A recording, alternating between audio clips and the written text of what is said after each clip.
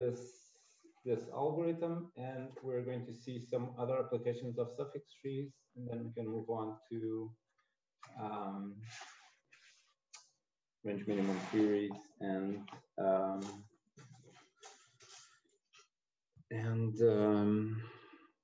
lowest common ancestors. Okay, right. So essentially, what was the algorithm that we had here, right? So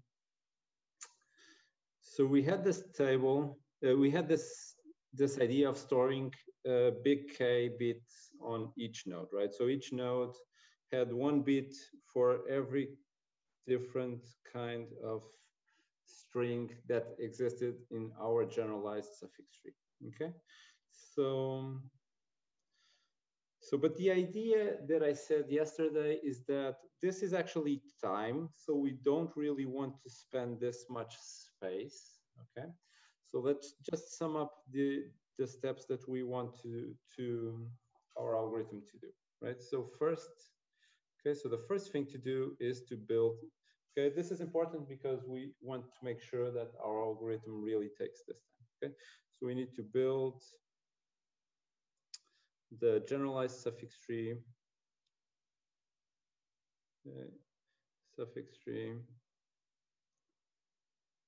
for all the strings, right? For the strings that we have from S1 to S big K, right? So this S big K. Okay, so I'm going to say how much time each of these operations takes. So this one takes, so essentially we saw that we can build suffix trees in linear time, which when it's a generalized suffix tree is essentially the same thing. You just have to add up the size of all the strings, right? Okay, so that's it. Right. All right, so now for our second step. Okay, so the idea that we want to store this table of bits, okay, this is more like conceptual. In practice, what you can do is you can iterate for each different string, okay? You can basically identify the nodes that are part of its suffix tree, right? So that's basically it, right? So for each one of the SI strings, okay, traverse the whole tree. Okay, so for each one of them, I traverse the whole tree and I identify the nodes that have that have leaves of that type. Okay, traverse the tree, the whole tree.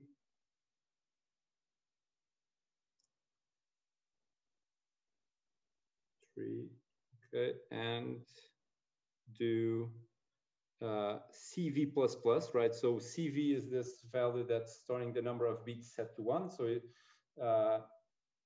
so we can start to obtain these values. You can start some counters that you start at 0. Okay, so for each traverse the whole tree and do CV++. Okay, for each node V,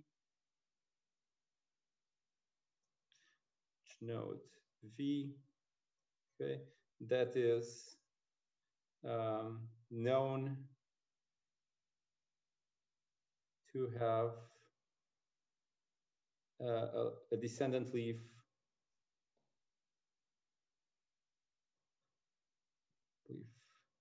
of string SI, right? So basically for each string, you can start from the roots, go down to the leaves, okay? And then you identify the leaves, and if the leaves are SI, then you, when you move back up, you just add 1 to all the nodes that are of type SI. To the node, for the nodes that don't have any leaf of type SI below, then you don't increase, right? Okay, so that's basically it. Okay, so second step. Right, so this step is the step that takes most of the time, right? So this step does take, because I run this for all the strings, this step does take N1 plus N2 plus nk. Right? All right. Okay, so this is the step that takes most of your time, right? Because you have to do this k over here. But notice that it doesn't have a k in space, right? So, but space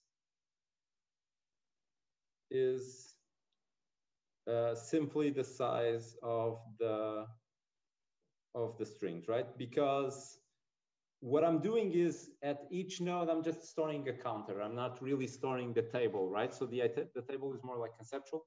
So I'm just storing a counter, okay?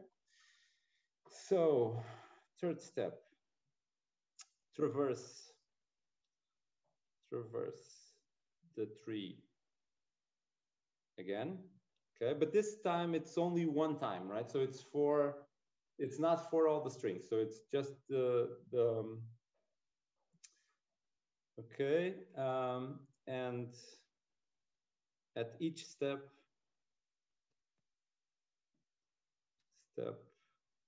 replace.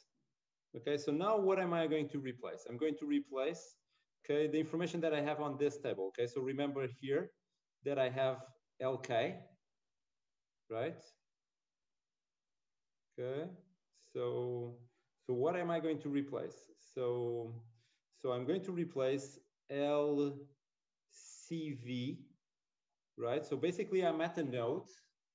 I read the number CV, which is the number of bits set to 1, and I replace the value that I have for L for that number of bits set to 1 by the string depth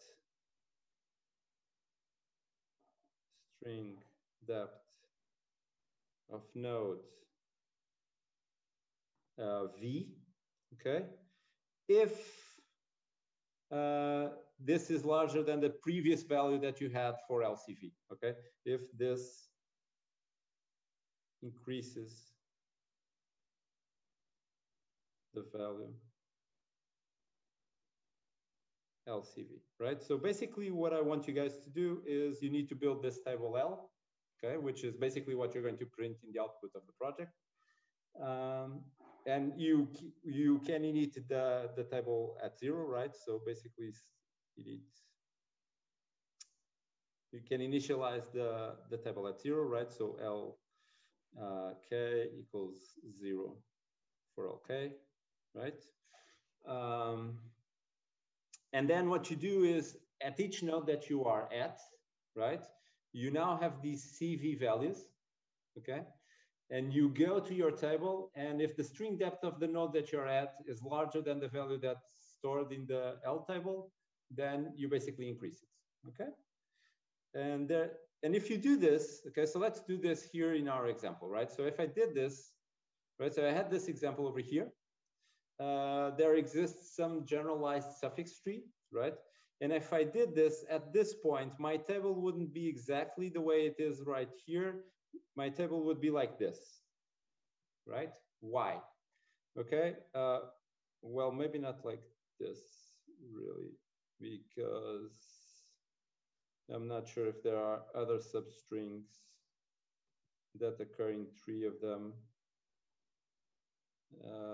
that are larger, that are of size 3, but I don't think so. Okay, but there are strings that occur in 3 of them. Let me see. Right, so N is actually one of those strings. So basically this could actually be like a 2 or something like that, right? Okay, right. The problem is that the number over here could be either a 0 or it could be a 2, but it might not be a 3. So everybody got this problem? Okay, I'm not guaranteed to get the right number over here because since the string of size 3 actually occurs in 4 of them, the only value that I changed was this one, right? So the string of size 3 occurs in 4 of them. It doesn't occur in 3 of them, right? So the value that I have here might actually be smaller, which basically means that I need to do a last pass where I bottom up check if this value is actually smaller than the 3, then I need to replace this value by 3. Basically, that's it. So was this more or less clear? Okay, it's not very clear because we don't have the tree, right? Because it would be really hard to do the suffix tree of all these strings, right? But the idea is that this value, so after step 3, this value might actually not be the correct one, right? So we need to do a last pass where you bottom up check. If that happens, you need to replace this 2 by a 3. Okay. Right. So we're going to check that as you do the project, right? So for every k, small k less than big K, starting right. So for every k starting at big K and less than 1.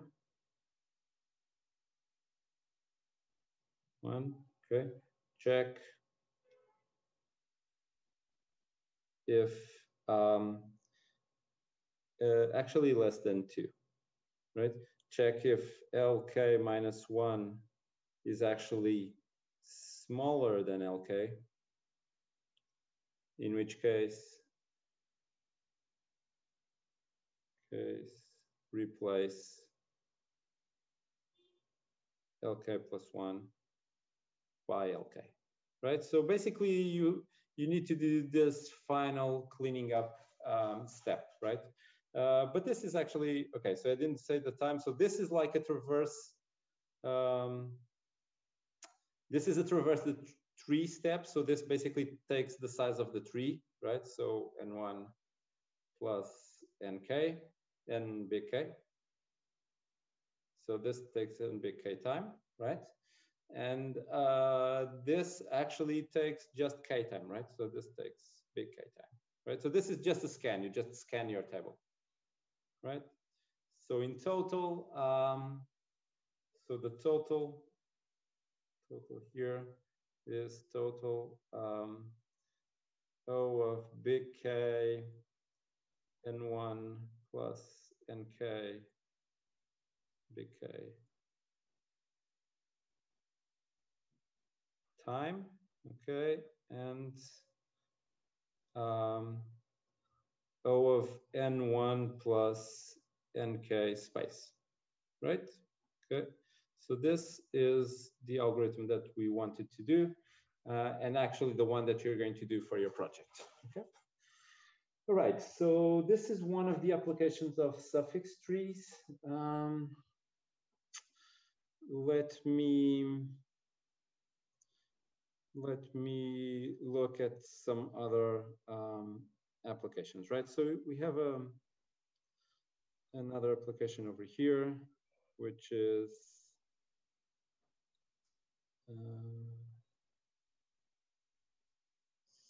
so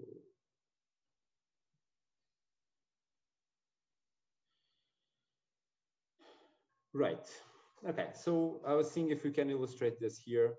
So I'll illustrate it, and so we're going to do the next application of suffix tree.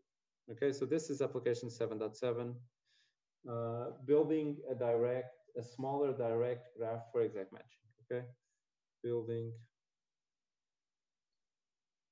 a smaller directed graph for exact matching.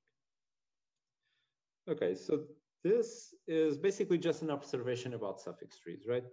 I don't actually want you guys to do this, but let's look at it. It's informing, right? So look at this suffix tree, right? So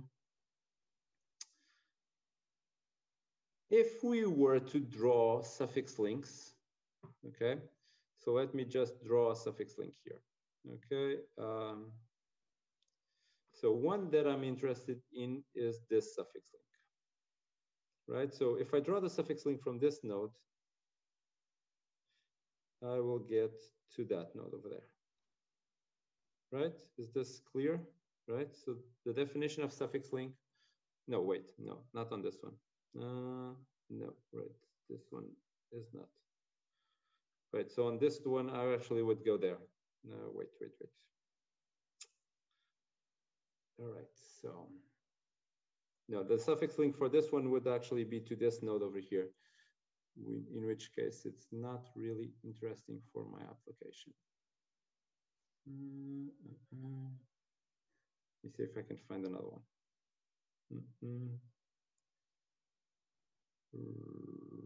Right, no, so I have to draw another suffix tree. So I'll draw another one, right? Okay, so let's draw a suffix tree. So we have a string here, right? So suppose that I have this string, xy,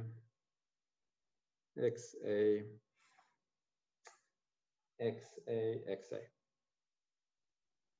Okay, suppose that I have this string. I need $1 there. So the suffix tree for this string would be the following, right? So you would have x, right? And then y, xa, xa, and xa, right? Then you, okay, so here you'd have an a, and here you would also have an a, right? And now you have $1, and here you have an xa. Yeah, is there a question?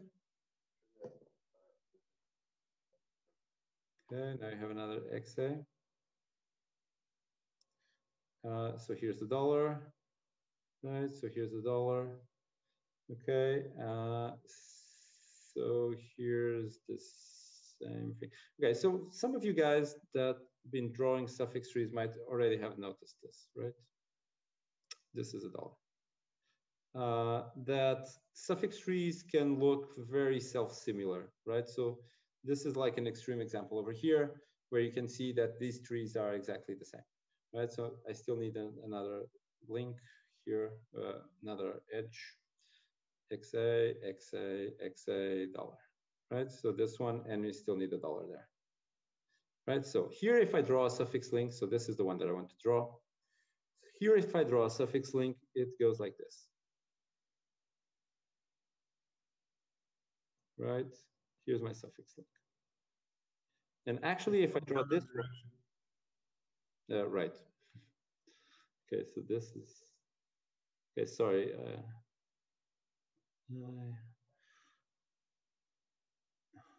had a lot of work yesterday, so sorry. Right, so in this direction, the same thing here, right? Right, so here's another suffix link, right? And what these two suffix links are doing, and they point to the same subtree, is basically showing you that this subtree over here, right? So this subtree and this subtree, they're exactly equal, right? So they're isomorphic, right? They're exactly the same. The only difference that they have is the suffix that they represent, right? So for example, so if I number the suffixes over here, right? So this would be suffix number 1, number 2, where is number 3? So number 3, okay? And then number 4, okay? And then number 5, and then number 6, and then number 7, then number 8, and then number 9, right? Okay, so you can basically see by the numbers here, so what's happening. So the trees are exactly identical. They have the same structure as a tree. They have the same labels. So the same edge labels, they're the same. The only difference is that if you look at the suffix indexes, the indexes are always +1, right? So this leaf over here corresponds to that leaf over there, and 3 + 1 gives you 4. So this leaf over here corresponds to that one. So 5 plus 1 gives you 6. Okay, so basically that's the idea. All right, and if we have this information, it basically means that we don't have to store both of these subtrees. We can basically just store one of them, and that's what they mean by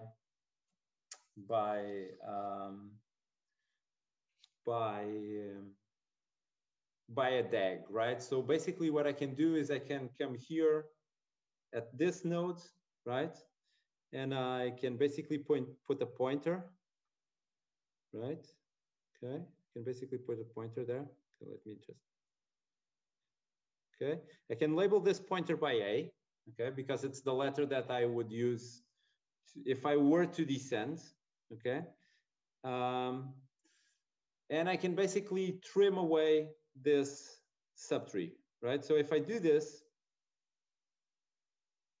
okay, the only thing you need to do is that you need to do +1, right? So if I do this pointer, and instead of going down the tree, if I go through this pointer, I get to a structure which is exactly equal to the structure that I want to have, except that every leaf that I come across, okay, if I want to get the real value, instead of reading the value that's stored there, I basically have to subtract 1, right? So if I go down my tree, right, not go down the tree, but if I go through this red edge, and then I reach this leaf 6, okay?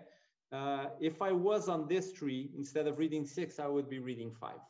So that's basically the idea, okay? So this is a, so the main question here is how to identify when this happens, right? So what are the conditions that are necessary for this to happen, right? So we've seen over here that this doesn't always happen when you have suffix links. Like, for example, over here, if I add the suffix link that I wanted to add, but this time add the correct one, right? So if I add the correct suffix link over here, right? This is no longer the case, right? So here I have a subtree, which is basically 2 leaves, right? These 2 leaves. But here I have an internal node, right? And we have more descendants and stuff, right? So we need to identify the conditions that are necessary for this isomorphism to occur, right? And the conditions are pretty simple, okay? So this tree is isomorphic to that one if there is a suffix link, right?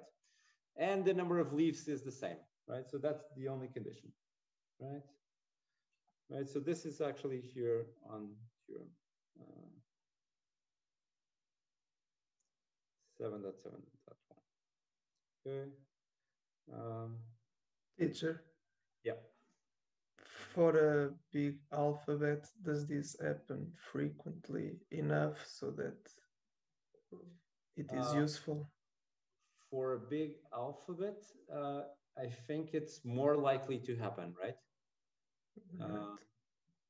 Because as soon as you go through one of the letters, okay? So what happens for a big alphabet, right? So if you're thinking in a random situation, then probably nothing will happen. But if you think that you have a big alphabet, but pairs of letters occur frequently together, like if you think about English, right? When you write the, right? The T and the DH usually occur together, right?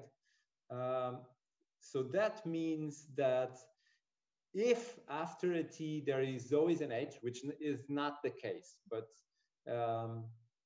suppose that you have a string where, so that's basically what's happening here, right? So what's happening on this string? On this string, it's happening that after an X, you always have an A, right? Okay, or at least several times, right? So here you have an X with a Y, okay? But that basically goes down this branch, right? So this big branch, okay? But you do have X followed by A's lots of times, okay? And basically that means that the subtrees that start at the A's, right, are the same that if you had included an X before, right? So that's the reason why this is happening here, right? So if you have a big alphabet, but letters are not correlated, then probably not. But if there is letter correlation, right? If one letter is very likely to be occurring after another one, right? Or put another way. So here in the X and A, all the A's appear after X's, right? Okay, so all the A's appear, right? And that's the reason why you have this isomorphism. Okay, so if all the A's appear after X's, then you have this isomorphism, right? So this is likely to occur if there is letter correlation, right? We can talk a bit, this then leads to another topic that we can talk about, which is data compression. Actually, here in the book, they also talk about impulsive data compression and the Burris-Wheeler transform. And we basically will talk about that because it's very useful for these structures. But for now, let's start just this simple observation, okay? Okay, thank you. You're welcome. The suffix tree. Okay. If the number of leaves below node V is equal to the number of leaves below node SV. Okay, so the suffix link of V, right? So this is a suffix link, right? Then the two subtrees are isomorphic, right? Then the two subtrees are isomorphic.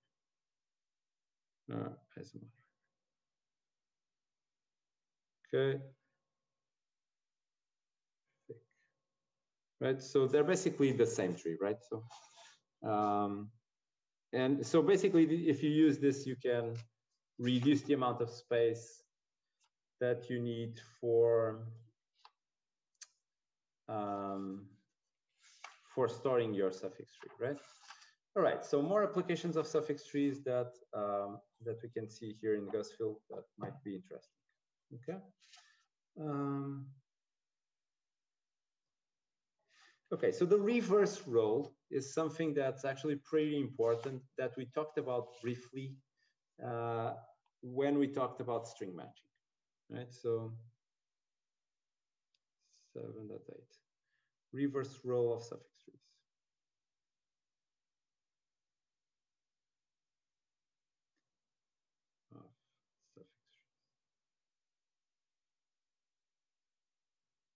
Okay, so what's the idea of the reverse role? So the idea of the reverse role, so the standard way, right? So the standard approach that we used for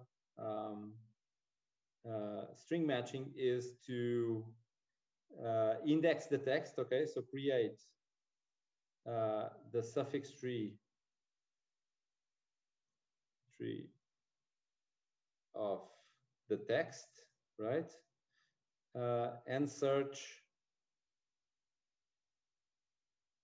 for P in the tree. Okay, right. So by the way, if I do this, I can search for any number of patterns, right? So okay, so for PI in the tree. Okay, for any number of patterns. Okay, so basically patterns,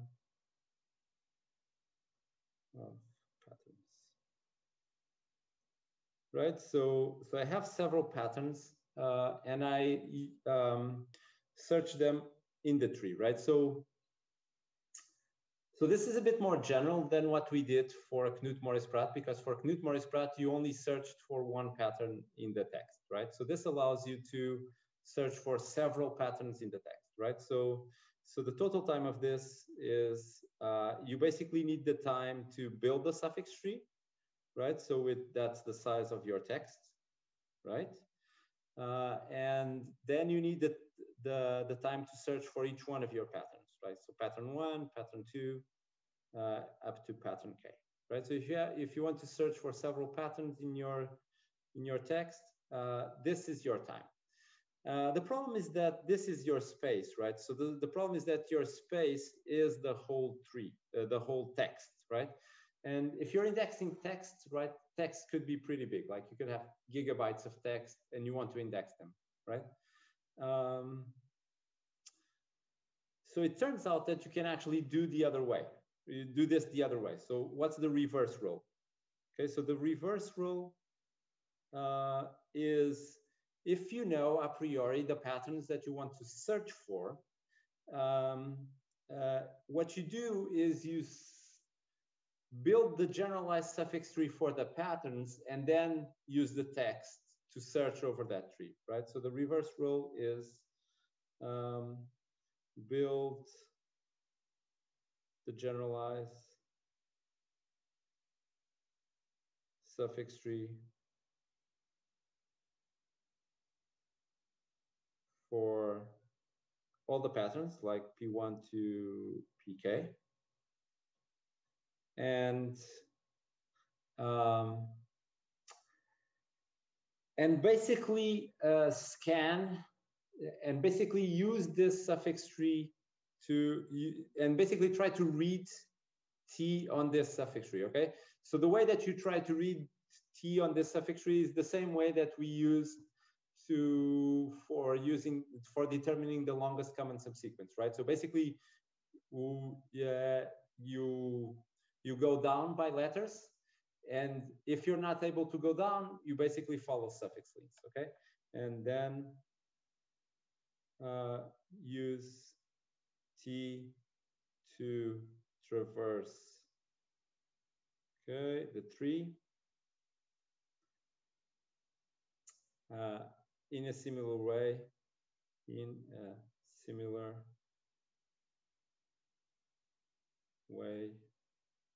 to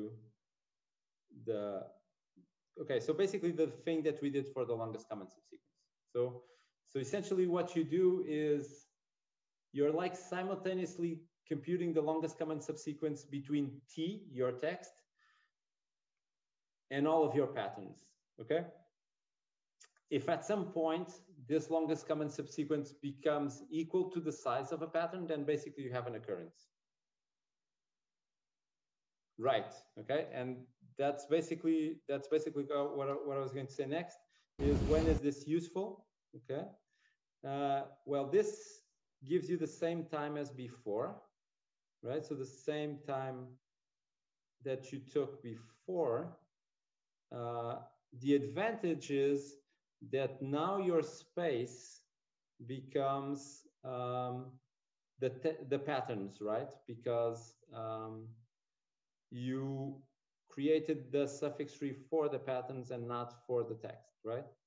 And this means that if this value, so if the size of the patterns is actually smaller than the size of the text, then this makes sense, right? So you can do this to save on space, okay? But you only save on space if actually your text is actually larger than your patterns, right? And this is actually similar to something that we didn't saw, but that you could use for Knut-Morris-Pratt, which was a generalization of Knut-Morris-Pratt, which was used to search for several patterns at the same time, okay? So this is similar. So these performances, these measures are similar to the Aava-Korasik algorithm, which is the generalization of the Knut-Morris-Pratt, right? Okay, which we didn't saw because at the time I said that that this is that we're going to see this application, which actually it's much simpler. So we didn't actually see the Aava-Korasik. Okay. Okay. Wait. To Aava-Korasik. Right. So this is the same performance that you get from Aava, right? Okay, which is, okay, so Aava is 3.4.6, right? On gas field, right? So all of these are on gas field. All right, now more applications of fixed trees.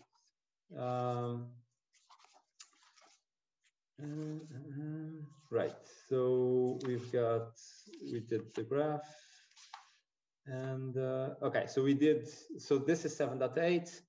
Okay, matching statistics. Matching statistics is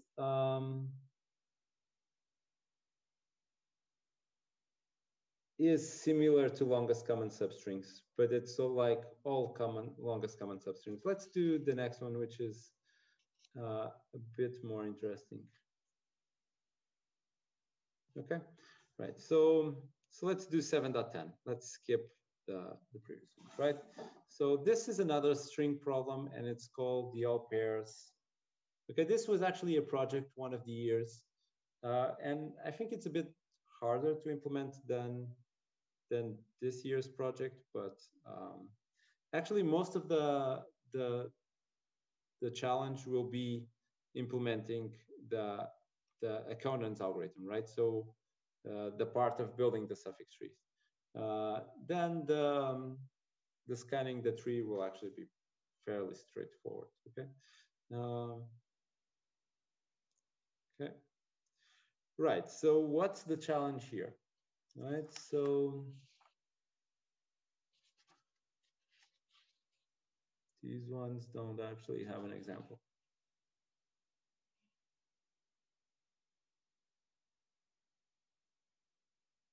Okay, so I'll give you guys an example. So suppose you have a sequence of strings, right? So you have S1, S2, S3, and so forth. Okay. So basically this should have some letters, right? ACT. Okay. I'll put ACT here. T A. Okay, so ACT, T. Okay, so I could put TTA here. I could put TA here. And I could put TTA here.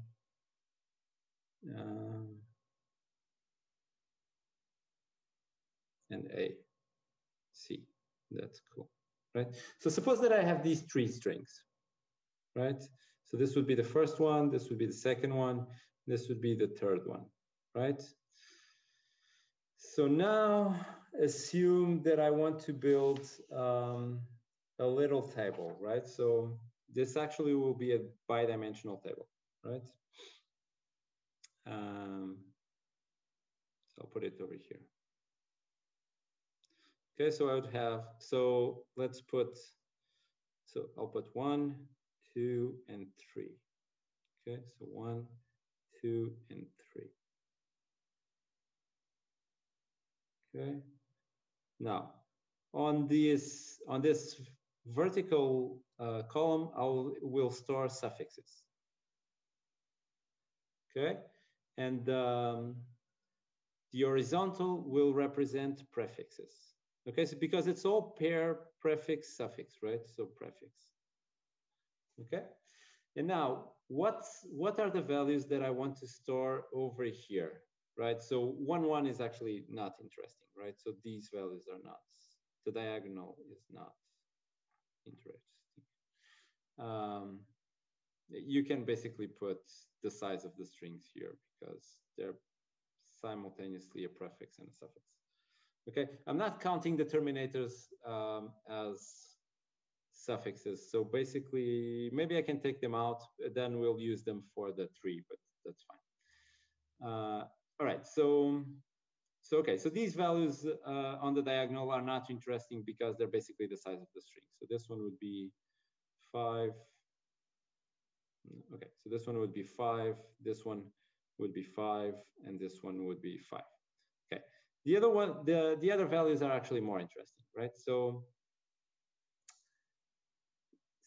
what is 1, 2, right? So what is a suffix of S1, okay, and also a prefix of S2, right?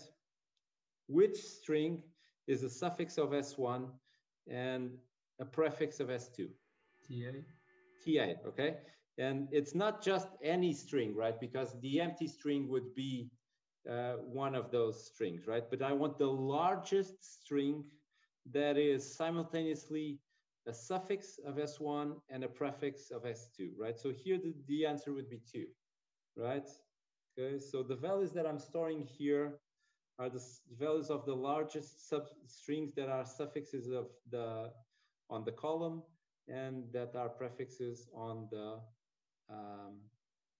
line, right? Okay, so largest.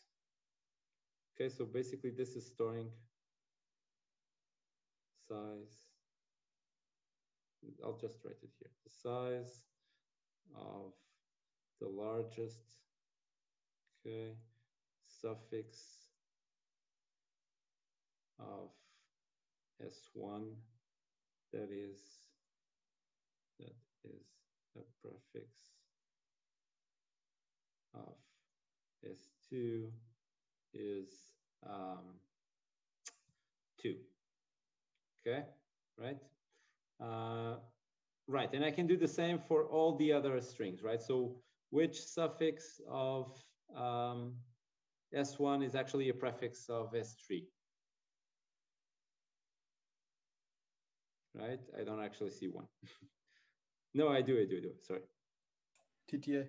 Right, TTA, right, TTA, right? So TTA here would be this one. What else? What is a suffix of S2 and a prefix of S1? ACT, right? Right, so this one is this tree. What else? What is a prefix of S3 and a suffix of S2? Okay, a prefix of S3 and a suffix of S2, basically T, I think. Right? So T should be the largest suffix of S2, that's a prefix of S3. And what else? Running out of colors. Okay, so what is a suffix of S3 that's a prefix of S1? AC. Right, so AC over here. And that's 2, right? And okay, I still have an orange. No, I don't have an orange color. Gray. Right, so what is a suffix of S3 that is a prefix of S2? And that one, TAC, right? So it's in gray. It's actually a very interesting one. TAAC, right? And that's actually a 4, right? Okay, so everybody got the challenge here. So basically what we want to do is to fill this table, right? Okay, questions here? Okay, there was a chat question. The length of the strings must be equal. The strings must be equal, right? So I don't get this question. There's a question here from Sene. So Sene, what do you mean? Sorry, I don't write the question very well. I was wondering that the length of S1 and S2 and S3 must be equal? No, actually, that's sort of an unfortunate coincidence, right? They can have any size, right? So we don't have to have the size of S1 equal the size of S2 equal the size of S3, okay? So this is not a necessary condition, okay? Not a necessary condition. It was just an accident on this example, okay? Okay. Right? Okay, good question. Thanks. All right, so how would we go about finding this information, right? So basically, by now, we already know that our first technique is going to be to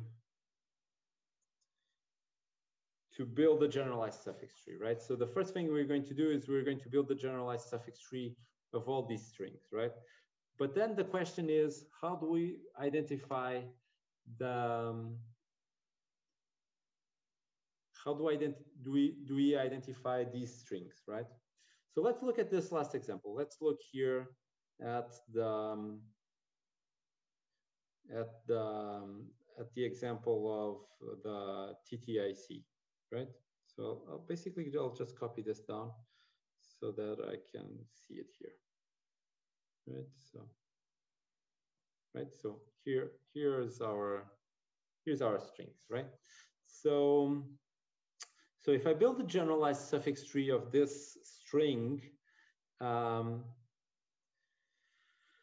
first off, okay, these numbers correspond to substrings, right? So if they correspond to substrings, they correspond to nodes on the tree. Okay, so our idea is okay. So I'll just write that. So our idea is to build the generalized suffix tree of this strings, and then to identify nodes. So let's write that. So first thing to do is build generalized suffix tree of S1 to SK, right? So it doesn't really matter how many we have. So to some SK, right? Okay. Okay. Second, we want to identify nodes. Okay, identify nodes. Okay, which nodes do we want to identify? Okay, so the nodes must be a prefix of some SI and the suffix of some SJ, right? So we want them to be a prefix of some SI and a suffix of some SJ. So we need to see, so we need to find that out in our example over here. Okay, so for our example,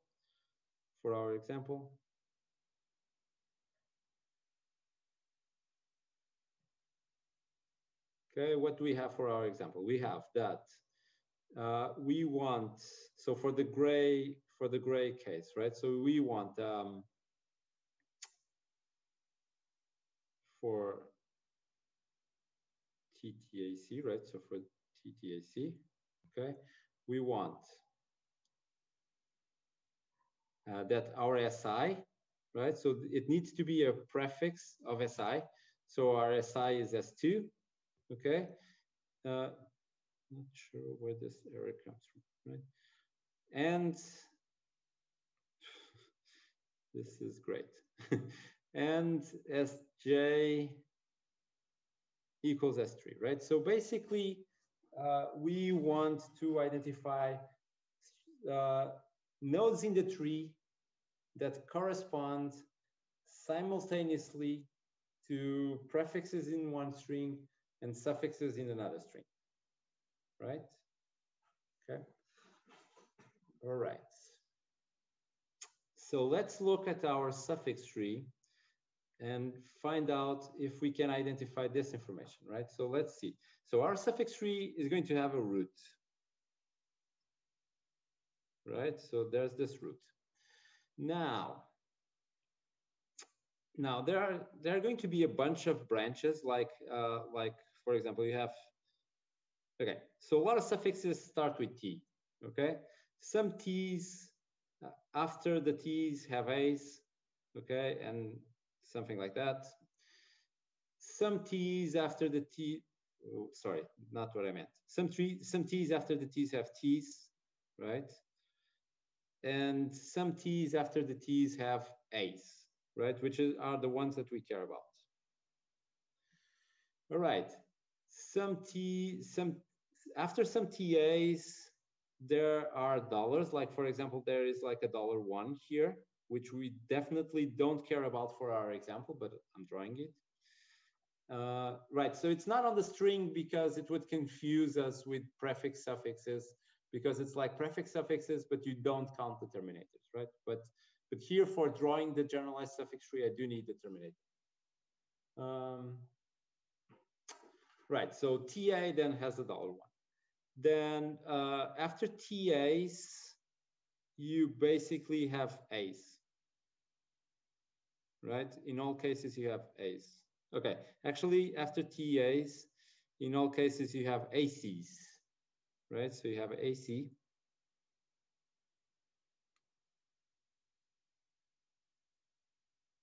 Okay, and this is the $3. Okay. Okay, so basically you have TAAC, right? So this is the $3, and then we also have a T and a $2.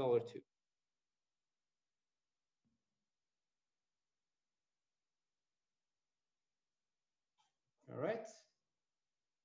Okay. So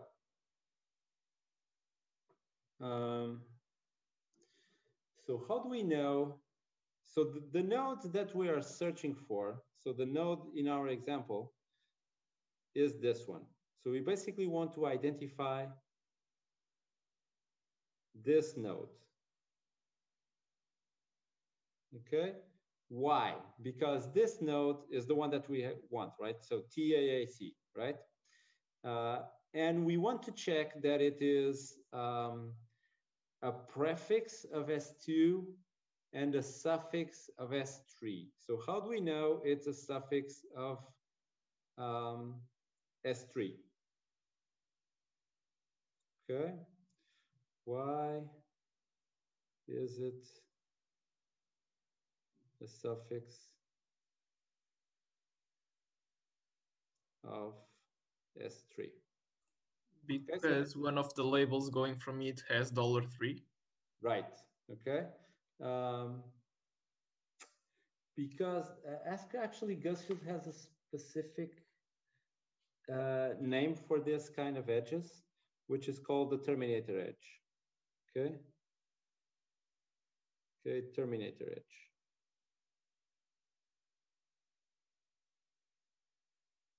Right? It's a suffix of S3 because it has got a terminator edge. So what's a terminator edge? Is an edge that just has a terminator. Okay? So that's why it's a suffix.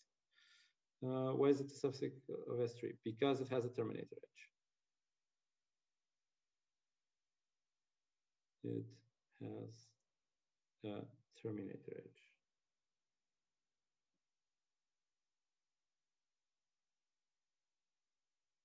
i.e. an edge which contains only one terminator. Okay, so not contains only one. It's an edge with a path label, an edge label, sorry, label, which is a terminator, right? Okay, right, so we've got this terminator edge. So this is how we identified that it was a suffix of S3. So now, how do we identify that it is a prefix of S2? Okay, so let's put it here. Actually, this is, yeah, I should have drawn this the other way around, but never mind. Right.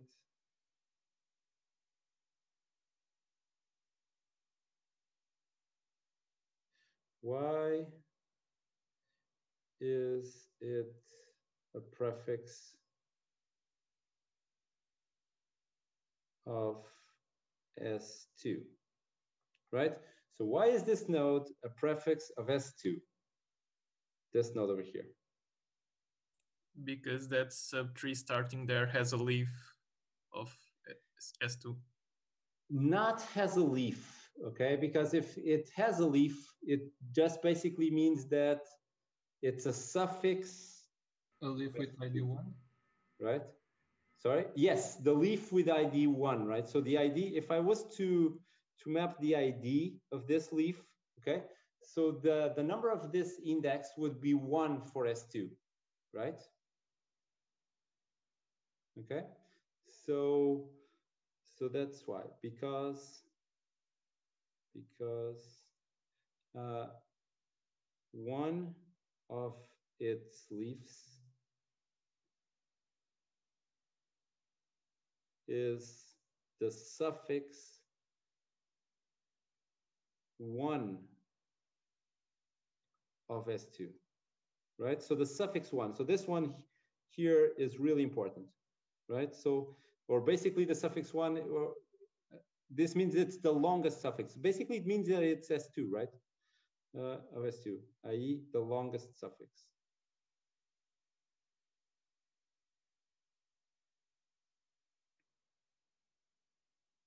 Okay, so these are the two ingredients that we need for our algorithm. So basically what we need to do is we need to identify all of the nodes, okay, that have terminator edges and that have a descendant, which are these long branches, right? So one of its leaves is the longest leaf of a given string.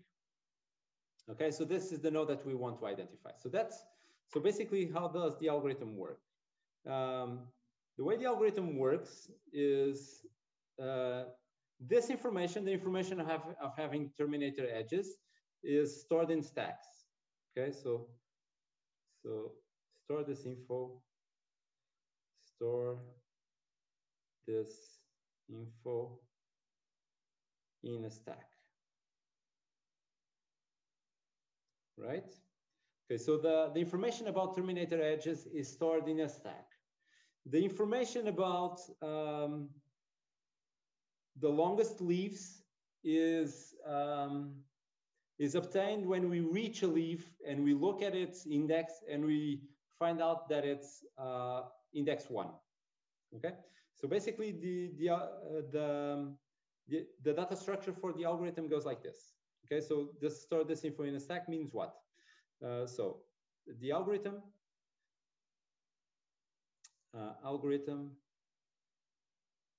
uses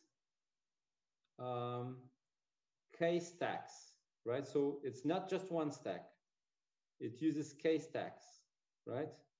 One for each string si, right? Okay. Okay. So the algorithm goes recursively from the top of the stack, from the top of the tree down, and then goes back. So basically in a DFS fashion, right? So the algorithm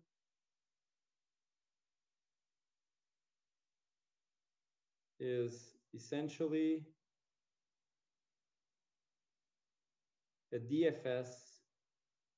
Okay, so it's basically a recursive algorithm. So it goes from one node to its children, and then from that on it processes the whole tree, then it goes back, right? The algorithm is essentially a DFS, okay, that starts at the root.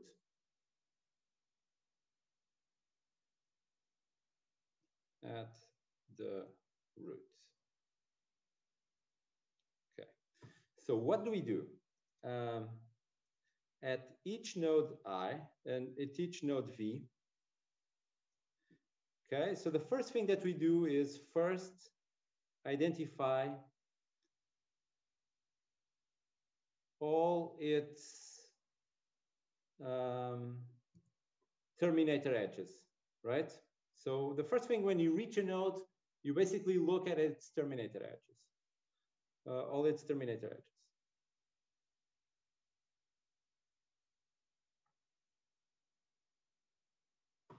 Okay, for each of these edges, push V. So basically you push the node itself into the corresponding stack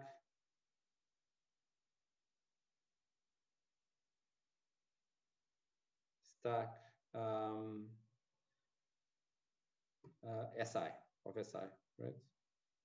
So basically what I'm saying is that I'm basically going to go down the tree, and when okay, so we can do that, right? So is there any string that ends at T? No, there are no strings that end at T, right? So strings end at C's or A's, so that's fine, right? Sorry, the second string ends at T, no?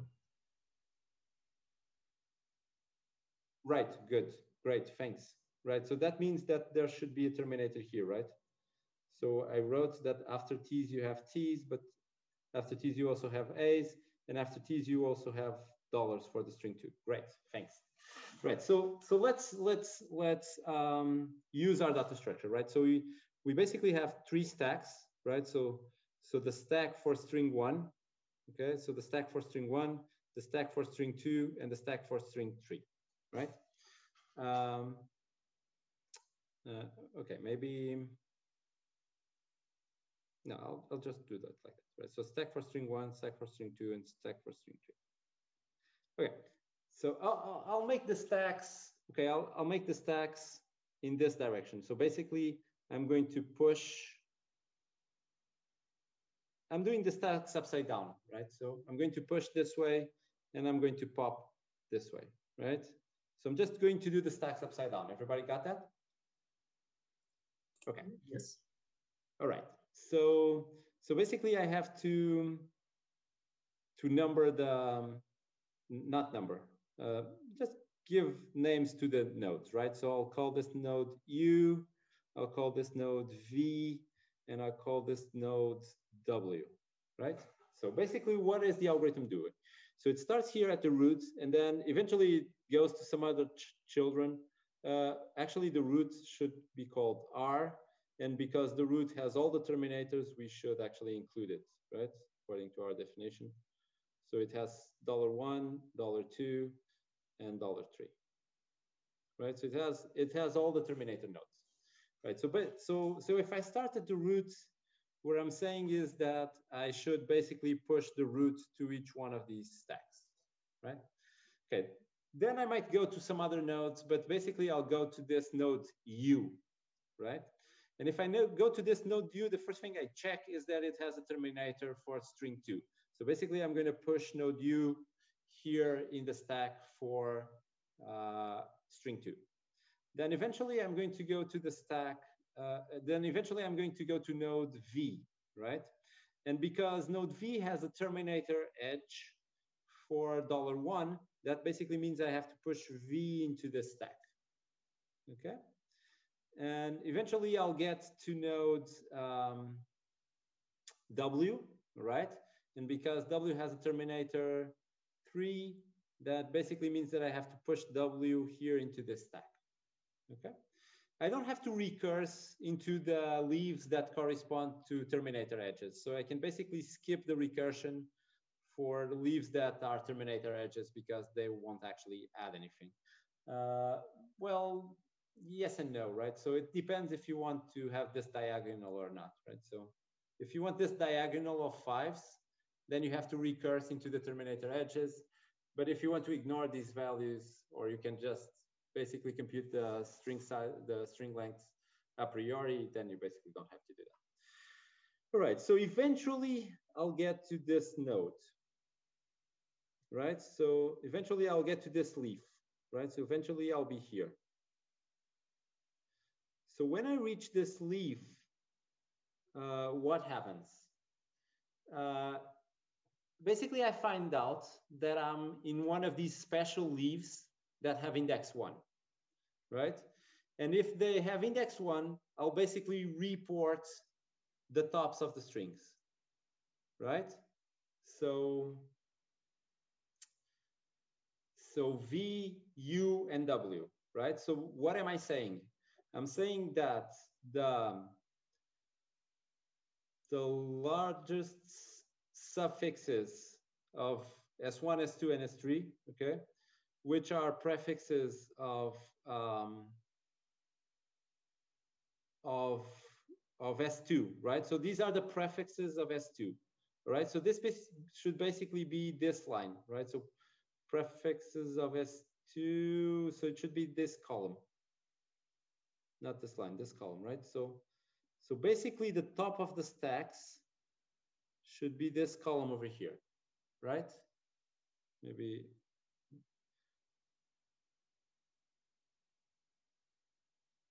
right? So this column.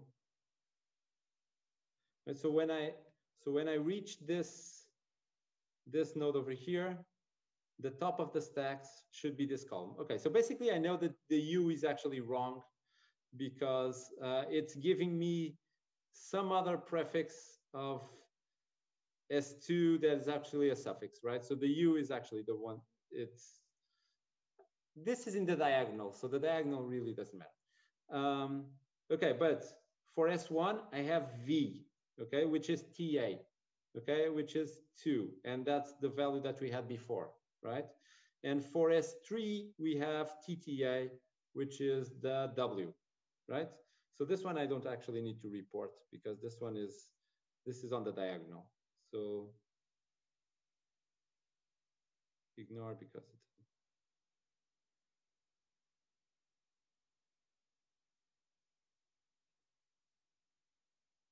it's diagonal. Okay, right. But the idea is that the other two values are correct, right? So the V and the W actually give us the solutions that we wanted, right? And that's basically what we do in our algorithm, right? So at each node V, first identify all of its terminator nodes. For each of these edges, push V into the corresponding stack of SI. Now, whenever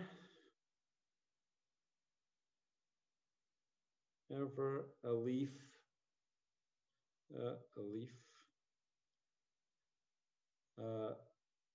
is reached, okay, whenever a leaf that has index 1, okay, or that has index 1 that corresponds, okay, right, so that has index 1, that's fine, is reached,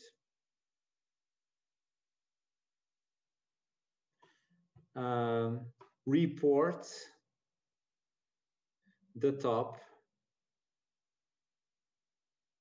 of all stacks except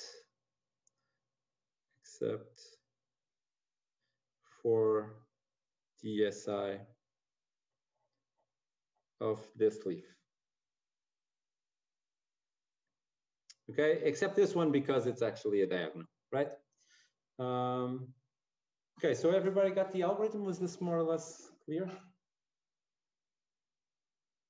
Okay, so the idea here is want to identify these nodes, okay, which are special because they have terminators and they have descendant leaves which are indexed by 1, okay? And basically you store the nodes in stacks whenever a terminator edge is found.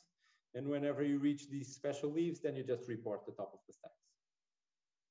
Okay? More or less clear? All right, so let's see what's the complexity of this algorithm. Right, so the time complexity of this algorithm. Okay. Okay, time complexity of this algorithm.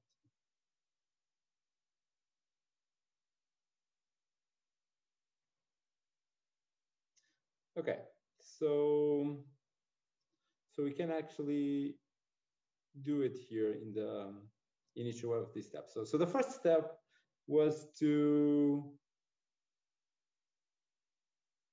right, so the first step was way back here where I built the suffix tree, right?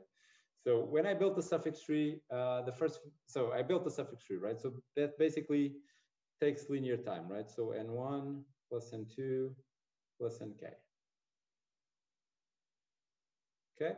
Now this part of identifying the nodes is also not slower, right? Because what I do is I need to create K stacks, all right? And then I basically go down the tree again. The only problem is here when whenever an index 1 is reached, then I report all the stacks, right? So if I report all the stacks, this accumulates, right? So accumulates to OK squared time, right? Because if you report all the top of the stacks for all of the for all of the k's, right? So it's for each k report all k's, so that's k squared, right? So the total time complexity is basically this one, right? So n1 plus n2 plus nk plus k squared, right? So but the big advantage of this algorithm is that essentially the k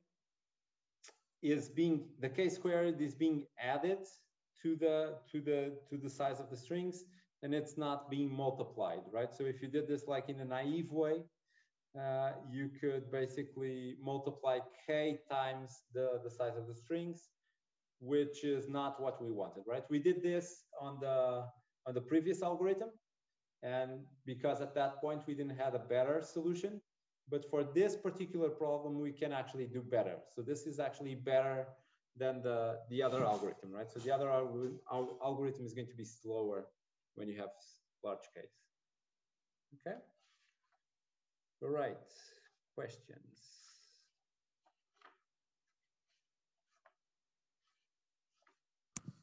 Professor, can you hear me? Yes. Okay. Isn't there like a solution in linear time where we would compute the suffix tree for the strings like we did, but we would also compute the suffix trees for the reverse of them? Sorry? Is there a linear time solution like doing the suffix trees for the strings like we did, but also for the reverse strings? Right. That part over here is already linear time. So notice that here, the only extra term that we have is k squared, right? And we actually need this k squared because this k squared is the size of this table, right? So look at this table. This has k squared space, right? Oh, okay. Right? So this is actually optimal time right here because you want to build a table and it takes you this time, right? So this is optimal in that sense. Okay, thank you. Okay. All right, so let me see. Okay, so let's do one final application of suffix trees and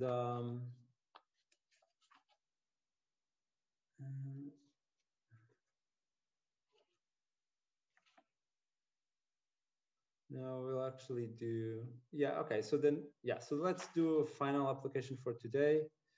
And then we'll talk about suffix arrays in the next. Okay, actually, we won't be talking about suffix arrays right away. We'll talk about range minimum queries. Okay, so the last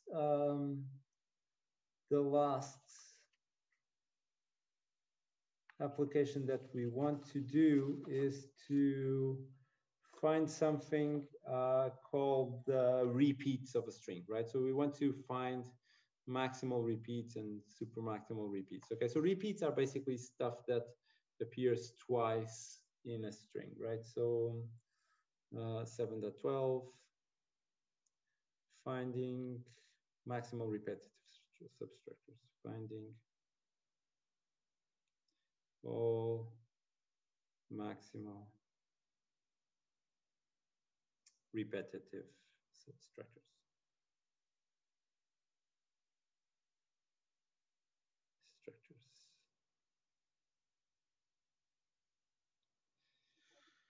All right, so here's an example. So suppose you have this string, X, A, B, C, Y, a bunch of I's,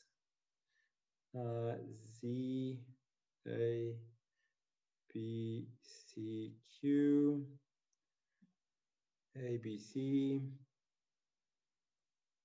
Y, X, R, X, A, R. All right, so what's a repeat? Okay, so a repeat is any substring that appears twice. Okay, so there's a bunch of definitions here. Okay, so there's repeat. Okay, substring that appears twice. At least 2 times. Okay.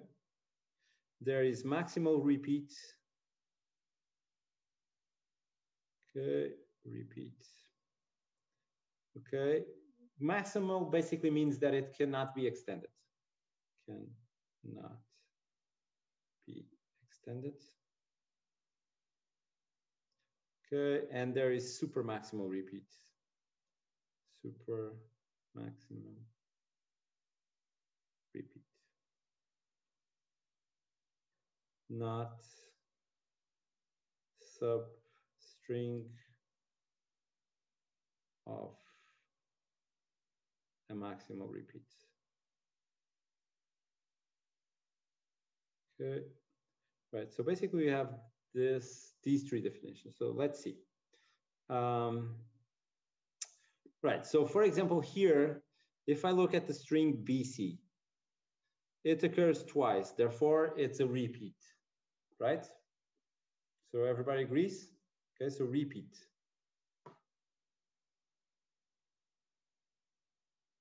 Okay, it appears twice, it's a repeat. That's fine. Now, it's not a maximal repeat. Why is it not a maximal repeat? Because we can have ABC. Because we can extend it to the left, right? If we can extend it to the right, it would also not be a maximal repeat. Okay, so ABC is a maximal repeat, right? Because now if I try to extend ABC, here I have a Z, and there I have an X, and here I have a Y, and there I have a Q, and therefore,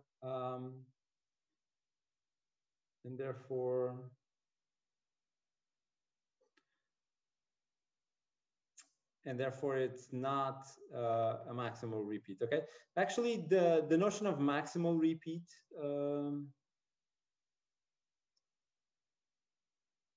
depends on the position, right? Because it could be that there could be other positions where you could extend, but it would still be a repeat if on those specific positions you couldn't extend it, right? So there can be different maximal repeats with different sizes. No, actually what can occur is that you can have strings that are maximal repeats in some positions, but not on others, right? So for example, here, ABC is a okay, so this example here is clear, right? So here, ABC is a maximal repeat, right? But here you have actually, so yeah, sorry, this has all the definitions, right? So ABC is a maximal repeat, but it's not a super maximal repeat, right? Why is it not a super maximal repeat? Because ABCY is also a maximal repeat, and ABC is a substring of ABCY, right? So that's the definition that I want to give. Okay. Yeah, for example, we have XA and XA. Both of them cannot be extended. Are they a maximal repeat? Yes. Okay, so we have different maximal repeats with different sizes. because XA is only size 2. You can have several maximal repeats, right? So the maximal and we don't have to be those the eyes. Sorry? Those eyes can be a maximal repeat. Yes, that's true. The eyes are also a maximal repeat. Okay. They can overlap. If the question is, can they overlap? Yes, they can. Yes, it was. If they could overlap. Right. So, for example, here the double I is also a maximal repeat, right? Because here, if I try to extend it to the right, I have a Z, but there I have an I. Okay, so I cannot extend it to the right. And to the left, I have a Y, and then I have an I. So this is a maximal repeat. That's true. Okay. All right. So our goal now is to identify these things in a suffix tree. So basically, our algorithm is going to be, I'm just going to build the suffix tree for this string and try to identify where the information for these things is. Okay, so the first observation is, okay, the first observation is that, okay, so I don't care about repeats, okay? I'm not going to identify repeats. The first observation is that if it's a maximal repeat, it's a node, right? Because if I cannot extend it to the right, that means that there must be two different letters to the right. And if there are two different letters to the right, that means that a node was created. Okay, so maximal repeat implies that it is a node in the suffix tree, right? So repeats, we don't care, right? But maximal repeats imply that they are nodes in the suffix tree.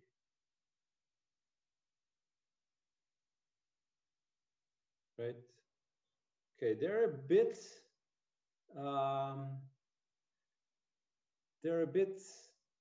they need to have more information, right? So remember that okay, so for example here, for AB, right? So my suffix tree is going to look something like this. I have the root, then I have an A, okay, then I should have a B, okay, and there's a bunch of stuff that I can have after the A.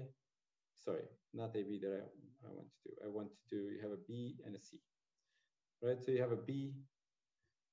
After B's, okay, so here after B's, you always have C's, so that's fine. So you have BC, right? Okay, but then there's a node, right? But then there's a node because you can have BCs with Ys and you can have BCs with Ks, right? Okay, so this is a node. This could be a maximal repeat, but it isn't, right? Because we noticed that that we could extend this by adding the letter A before the BC, right? So there's this node and there's also this node, right? So there's going to be A, okay, and A's are followed by always B's and C's, right? So that's true. Okay, so A's are always followed by B's and C's. Okay. No, in the end, there's a AR. Okay, thanks. Okay, so there's an A and there's an R. Okay, and then you have ABCs, right? So, and then here you have the same separation. So you can have Q's and you can have Y's, right? So, all right, so this node is not a maximal repeat, right? But this node is a maximal repeat, okay? So this is a maximal repeat, okay? And this is not a maximal repeat. Even though both of them are nodes, not a maximal repeat, right? So both of them are nodes, but this one is a maximal repeat and this one is not a maximal repeat. So you can have nodes that are not maximal repeats. So how do I identify that? So what do I do to identify that? There's a suffix link going from the maximal repeat to the other one. Yeah, that's true, but it's not enough. Okay. Do we also have isomorphic subtrees? No. And you also have isomorphic subtrees. You actually do, right? But that's also not enough.